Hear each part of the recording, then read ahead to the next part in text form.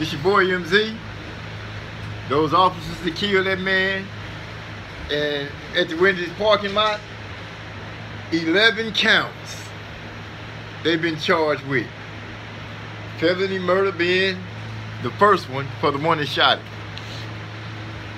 Now all we gotta do, sit back, wait for a decision, and see how it plays out in the courtroom. But the case laid out before him, I don't see no holes that they can poke him at. He went so far as to even use the own police department laws that were supposed to be followed.